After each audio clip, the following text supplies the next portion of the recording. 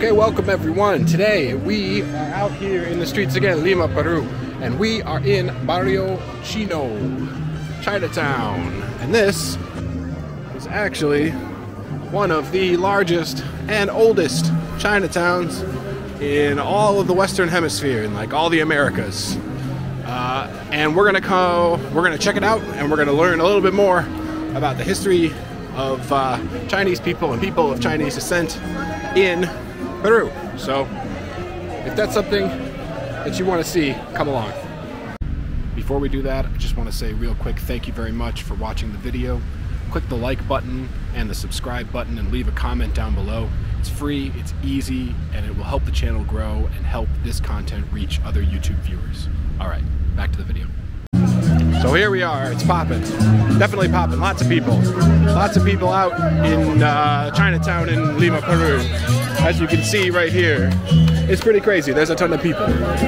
And we're actually here walking down the old street, Calle Capon. And Calle Capon is like the original Chinatown street.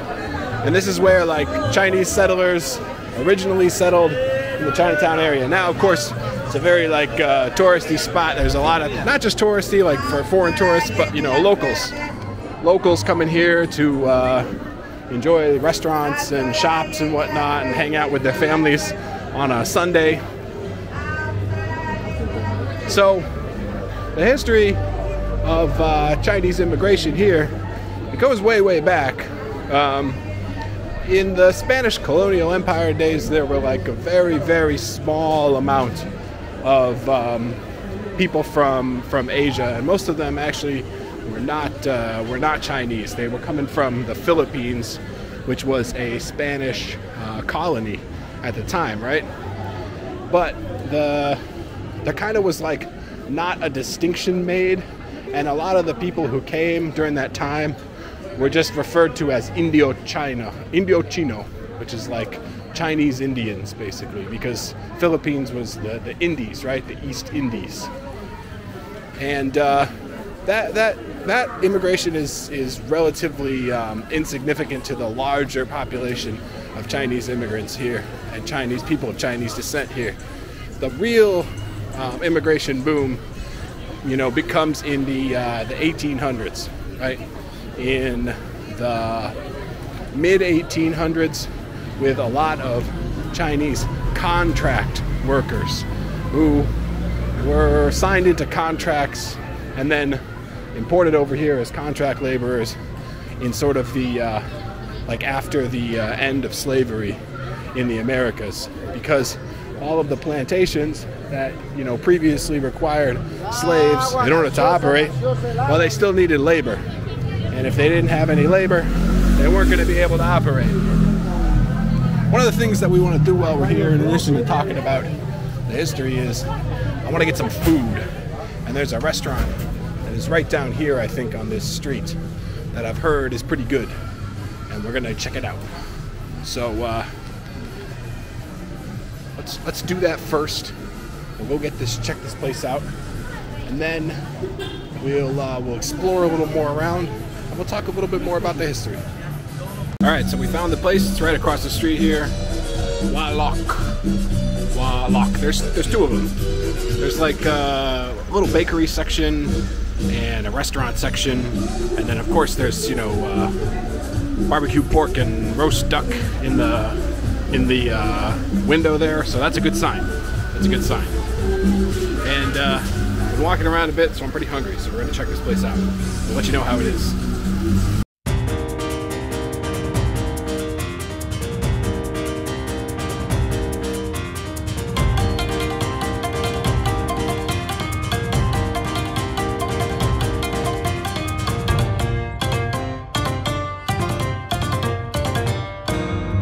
It was pretty good, that place. Had some dim sum, of course. You saw the pictures. They look delicious, right? The real interesting thing to me was we got those like fried dumplings, right? And I've had those before in different restaurants, of course, different Chinese restaurants. And the interesting thing here was, like, in most of the places where I've had those, or pretty much everywhere except this place, the wrapper that it came in is made of wheat.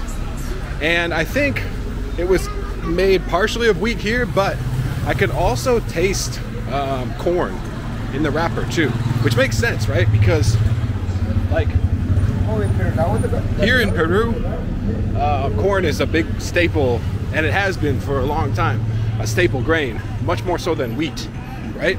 So like it would make sense that like if you have locally sourced wrappers, and also like going back, I would imagine when they were making if they were making dishes like that, maybe they would be using corn as like part of the grain that they were using in the flour to make those. I don't know. It was different, and I really liked it. But anyway, yeah, that food was really good. Good place. If you ever come here, check that place out. Wallach. So the neighborhood is very busy today. Very busy. It's a Sunday. It's actually not only is it Sunday, it's Palm Sunday. So it's a very important Sunday especially for a Catholic country like Peru. And lots of people out on the streets in the market today. This is, of course, like the oldest or one of the oldest Chinatowns in the entire Western Hemisphere, right? So, like we mentioned before, the largest wave of Chinese immigrants came here during like the 1850s up to like the 1870s, right? So 25 years or so worth of immigration and a lot of them came as like contract laborers, and the contract labor that they were doing was backbreaking labor. I mean, they were working in sugar mines or sugar plantations out on the coast. They were doing guano farming out in the islands off the coast here, because guano, which is basically just like derivative of you know, bird and bat poop. Oh, hold on a second. It's an interesting market here that I want to go into. Anyway, guano farming out there for, you know, fertilizer, which was a big product, and is being sold very profitable product for Peru during the 1800s, especially during the mid 1800s. Check this place out. Pretty cool. Found a little market. I think a lot of stuff here is open, but some of the stuff is closed because, like I said, it's Sunday. But anyway, back to the history. There's about 100,000 over the course of those 25 years. 100,000 of these contract workers that came over here, and a lot of times their contract would last for, you know, 7, 10, maybe up to like 15 years. But when the contract ended, a lot of them decided to stay here, and a lot of them, the contract workers were mostly men, and a lot of them decided to stay, and a lot of them married Peruvian women. So you have a lot of people who are of Chinese descent here in Peru. In fact, I think the estimates, as of, you know, like recently, are that there's like 3 million people who are at least partially of Chinese descent, right, in Peru. And that's huge because Peru, like, the population of Peru is not that big. There you can see the arch down there where we came in, and the street, music playing, people hanging out, walking around. All right, let's find our way back out of this market. But anyway, like I said, the population of Peru is not very big, right? It's not a super large country. It's only about 30 million people in Peru. So, you know, a population of 3 million, that's like 10% of the country is, you know, at least partially of Chinese descent. And it makes sense because not only are they the descendants of the contract workers, you know, those 100,000 contract workers that came here during those 20 years or so, but in addition to that, like, because those people, they sort of laid the groundwork for future immigration, right? So anytime you have any kind of crisis or hard times, either in China or in countries where where there are people of Chinese descent, like Indonesia, Malaysia, places like that. Anytime in the future where you have some sort of crisis, you know, a world war or a communist revolution in China, or you know, a wave of anti-Chinese violence or something like there was in Malaysia and Indonesia, you have people who they're fleeing the country, they're fleeing that situation, and they end up coming here because there's already an established population, there's an established social network, there's organizations, and you know, specifically for immigrants, like Chinese immigrants, right? So you have like a really, really interesting mix of different generations of Chinese immigrants, not just people who were like descendants of Chinese immigrants from way, way back. So you have some Chinese immigrants that are here that are literally, they're either first generation here, or they're actually immigrants from China from recent years. Or you have people who, like, their Chinese roots go back 5, 6 generations, back to the 1800s. So it's a really, really interesting mix. Anyway, we're back here at the arch where we came in. You know, one thing I want to find, actually, while we're here, is I want to find a bakery.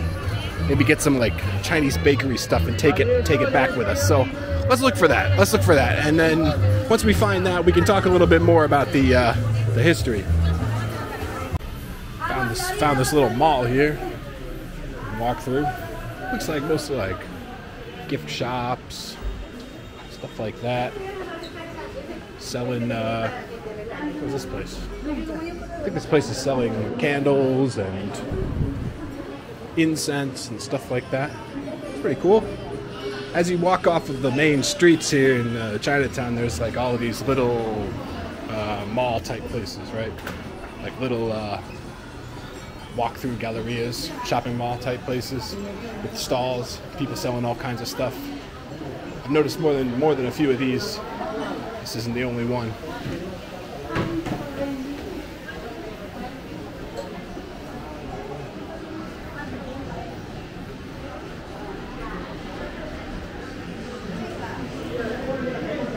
Oh, this place has like a whole second floor. Let's go check it out. So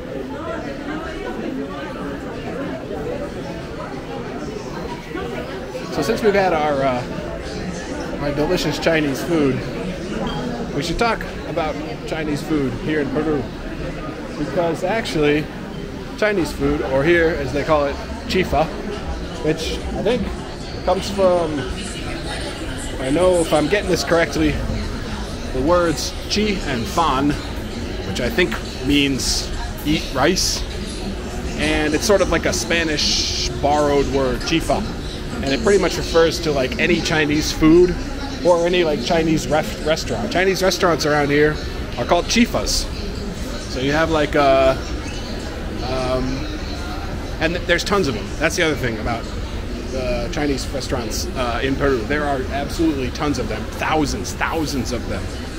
Because it's like the most popular, I think we've reached the nail and hair salon floor. I think that's all there is. Let's keep going up. There's like tens of thousands, probably even more Chinese restaurants called chifas in Peru. They're super, super popular.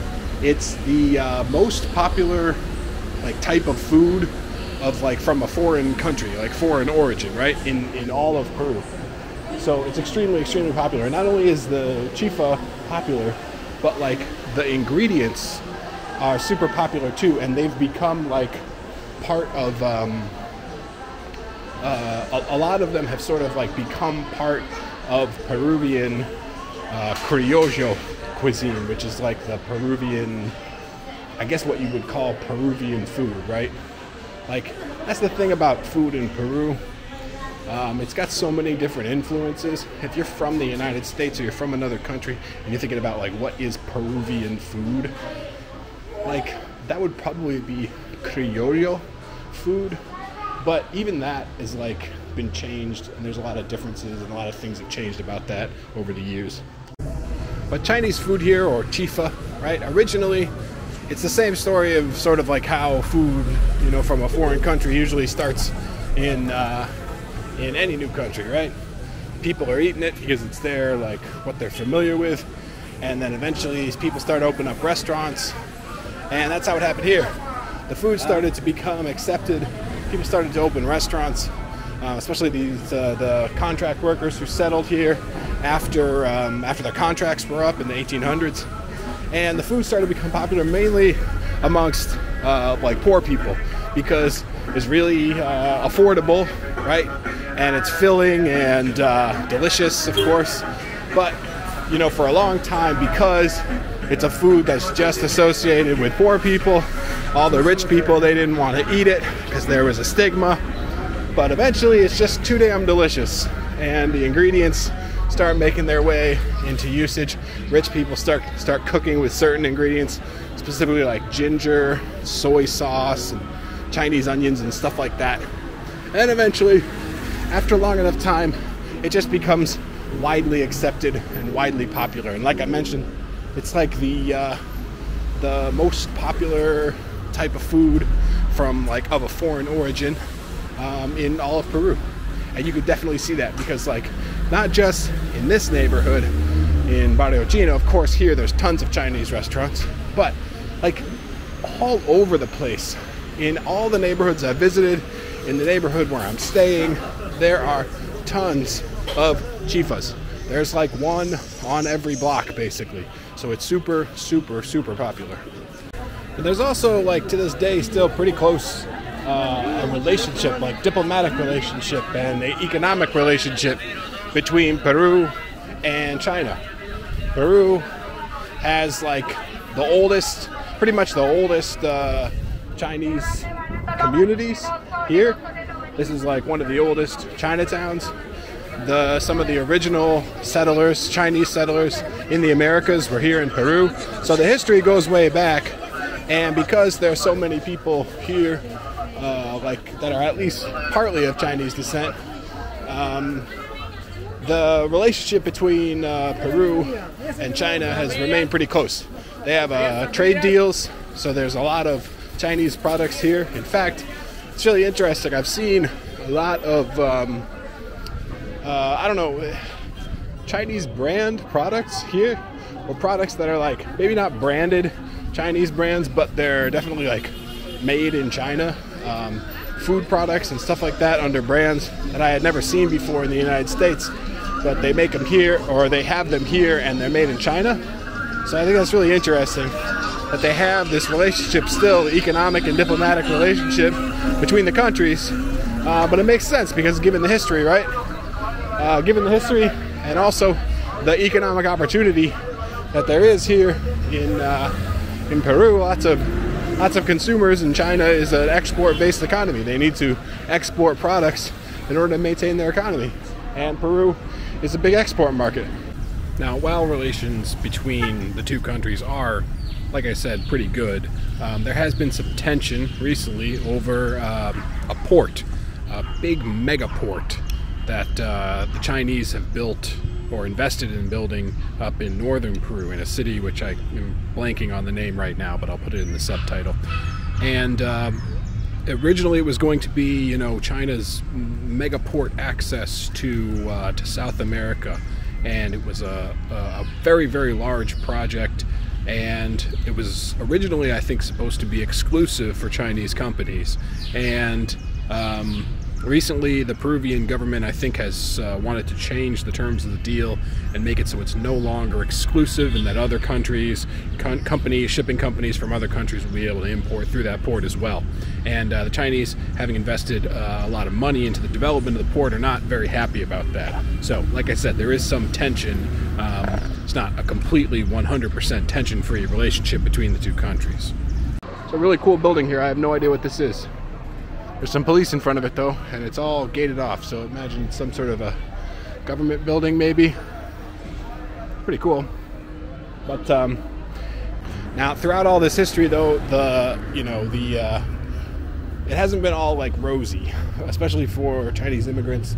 There has been a lot of hold on a second, we're coming around to the front of this building here that we saw. I want to see what this is. Looks like there's a sign here. Oh, it's the Congress. Congreso de la República del Perú.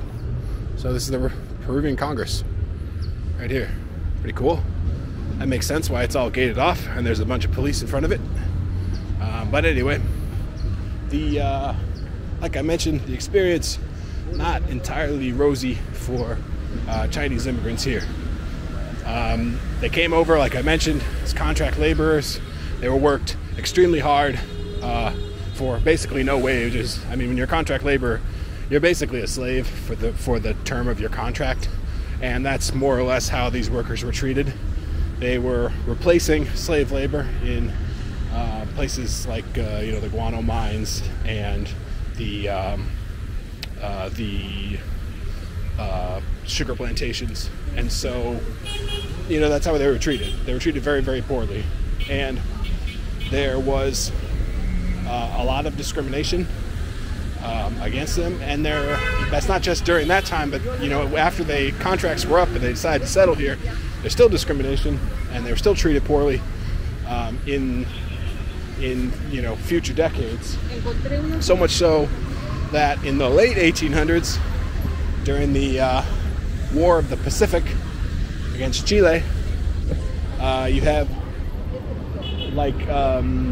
Chinese settlers and immigrants who are still working on plantations or working in other places in Peru, and a lot of them, they were actually organized rebellions during the time, like taking advantage of the chaos of the Chilean army invading, especially here in Lima. And because of that, you ended up with a split community where some people in the Chinese-Peruvian community would side with the Chileans, hoping that potentially the Chileans would win the war, take over territory here in Peru, and then provide for a better existence for some of the Chinese-Peruvians. But Chile did not take over, they took over a small amount of territory in southern Peru. They didn't take over like Lima. Even though they did occupy Lima temporarily, the Chilean army didn't stay there. And the backlash to that afterwards was a lot of anti-Chinese violence amongst Peruvians who saw the Chinese as like traitors who were somehow at fault, even partially, for the Chinese the Chilean invasion and the occupation of Lima. So kind of rough times for sure. Not exactly the best history for Chinese-Peruvians. One of the large businesses that popped up here in Peru in the late 1800s, right, because of all these Chinese immigrants who came and settled here, was like import-export businesses for Chinese products, especially Chinese food products, specifically ingredients and stuff.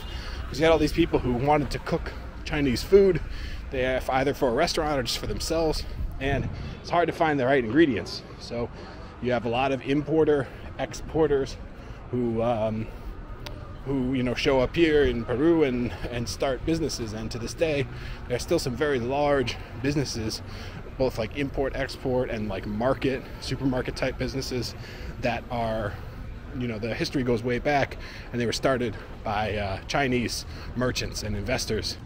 So Chinese immigrants and the children of Chinese immigrants began to open businesses here in Peru, and one of the most successful ones, arguably, is this right here, Wong Supermercados. And this actually, right here in San Isidro, is the location of the original Wong Tienda. And it was founded by a guy named Erasmo Wong Chiang. And I've been trying to find information about whether he was an immigrant or if he was a first generation Tucson here in Peru, and I've got conflicting sources, so if anybody knows, put it down in the comments. But this is probably one of the most well-known, most popular supermarket chains in all of Peru, Wong, and it's no longer owned by the Wong, like the original owners. I think it's owned by a Chilean company now, but still, they expanded out over the course of, you know, probably like 80 years. I think the first one was founded in the 1940s, and they expanded out to many stores. I mean, there's multiple stores here in Lima and in different places around Peru. So it's very popular, and they've been known for like having really good service and good prices, and it seems to be a very popular brand. So just an example of some of the success stories of Chinese-Peruvians. Back here on Calle Capon, the main old street, and I found this little place. It's a restaurant, but up in front it looks like they have a little bakery, so let's go in and see if we can get some baked goods. So we ended up getting a couple of egg custard tarts from that bakery, and I ate them before filming them because I was very hungry, and they were very delicious. But I think that's going to be it for the video. I mean, we've hopefully you've learned a little bit more about the history of Chinese immigration here in Peru, a little bit more about the history of Chinese-Peruvians, and the current relationship between China and Peru. Like I said, the history has not always been rosy, but there have been some success stories for Chinese immigrants here in Peru, and who knows what the future is going to hold for the relationship between China and Peru. Honestly, it's hard to predict, but hopefully you enjoyed this video, and stick around. We're going to be making more videos, so we'll see you next time.